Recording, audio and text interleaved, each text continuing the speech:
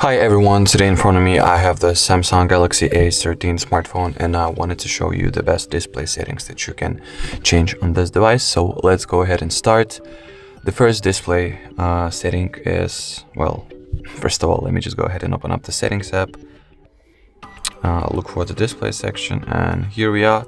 So basically there are the standard dark mode feature, which allows to change the color scheme of your device into the darker and more contrast tones if your eyes are tired or if the ambient lighting is not sufficient enough. So if you need it, just go ahead and activate it right here in the settings, or you can also access it on the control panel of your smartphone.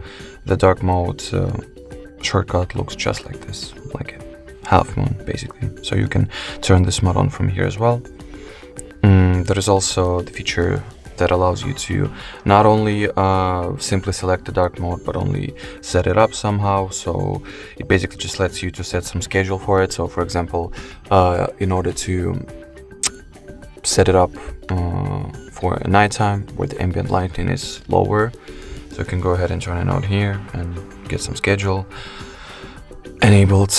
So the next setting is brightness, which you can regulate either manually by shifting this bar, or you can just set it up as an adaptive brightness, which will regulate the brightness of your smartphone automatically according to the ambient lighting you have. It is also this eye comfort shield mode that basically just filters out the blue colors of the spectrum and makes the colors of your display warmer. So in case you feel like you are experiencing a very high level of an eye fatigue, you definitely gotta check out this function that is called Eye Comfort Shield, as I said. You can also alter the font size, the font style. You can make the font bold or change its size pretty easily just by altering this bar. And as you can see, the font size will be drastically increased. There is also the screen zoom, which basically just enlarges all the visuals that you'll have on your display. Let me show you how will it look if you increase it a little bit. I'll just leave it like that. You can also manage the full screen modes of your apps, but as you can see, in my case, all the apps that are on my phone, they support the full screen function by default, so there is nothing to manage basically. A very standard option, a very standard feature that allows you to alter the screen timeout time, throw values from 15 seconds to 30 minutes. So choose what value fits you the best. So moving on to the next setting that we have in a display section, it's navigation bar. It's a very standard thing for Samsungs. It allows you to switch between two navigation types, the first one being the buttons navigation type. So basically you have these three buttons on the bottom of your page, on the bottom of your screen. So this one is responsible for opening up the Recents app, apps menu.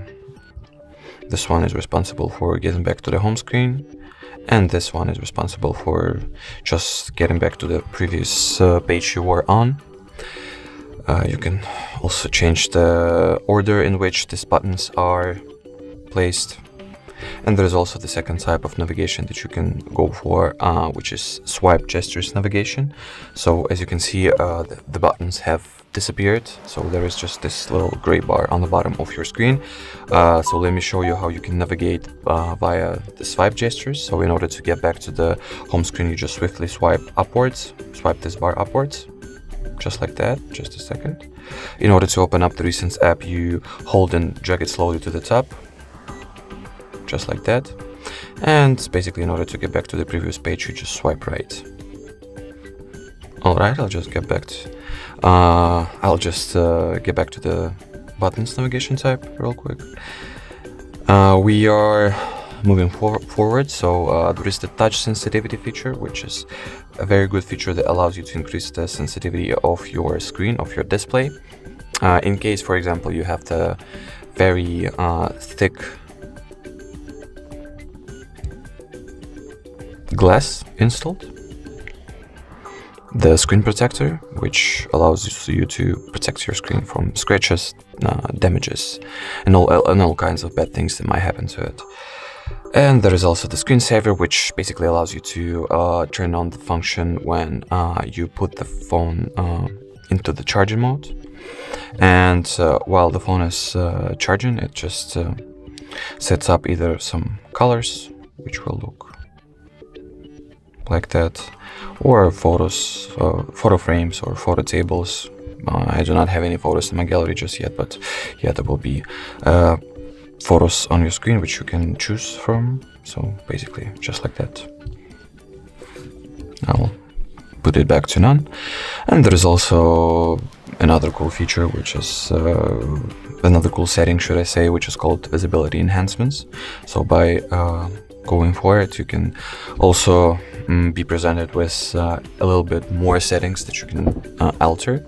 So there are some various display modes that you can choose from. So default display mode is the mode we are in right now. There is the high contrast display mode, which is basically the dark mode, and the large display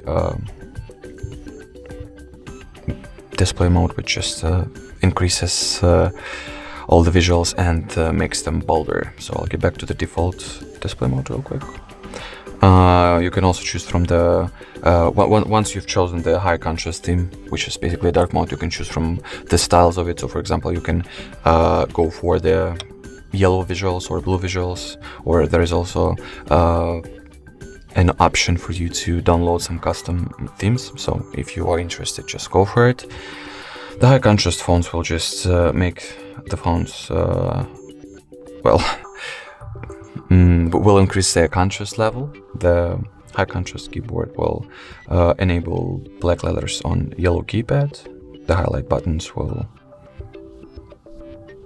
not be available for us at right now, but that's fine. As far as I know, as far as I'm concerned, this settings is related to the high contrast theme. So let me try it once again. Yes, as you can see, this switches have been automatically turned on, so that's why. I'll just get back to the default.